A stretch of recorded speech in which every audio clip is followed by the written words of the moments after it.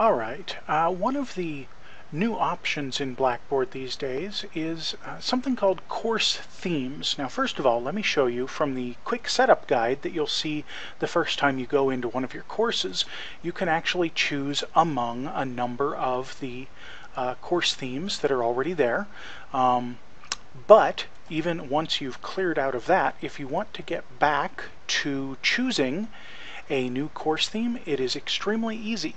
When you are an instructor in the course, you have, of course, your switch for edit mode up here in the upper right corner of the screen, and right next to it is a menu that looks kind of like a bunch of little paint swatches. Point at that and it'll open up a massive menu to allow you to change the course theme. Now, by default, you get the theme called default. Not a real surprise there. But you can explore this menu and see that, well, there's actually quite a number of them. There's some structure to the different course themes of a sort. They say that they have subjects and structural ones and season ones and then design ones and, well, color. But really the best way to take a look at what these course themes are going to do for you is to choose one, like citrus here, which is, well, I guess citrus really is a good word to describe it.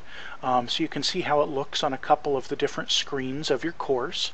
Personally, I like looking at a content area by default because that's what most of the stuff in my course is a content area thing.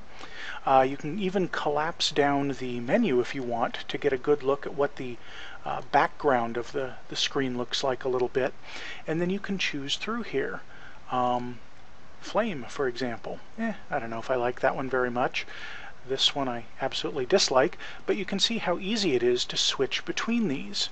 And you choose whichever course theme appeals to you, and you can set this individually for each and every one of your courses. And the beauty is, choose the theme and it's applied. There's no other steps to go through, no other customizations to make.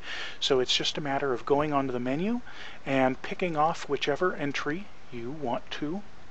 In this case, since we're coming up for a summer semester, let's go to summer, and we'll leave you on that beautiful looking oranges and blues and things. So feel free to switch around on your course themes on the new Blackboard.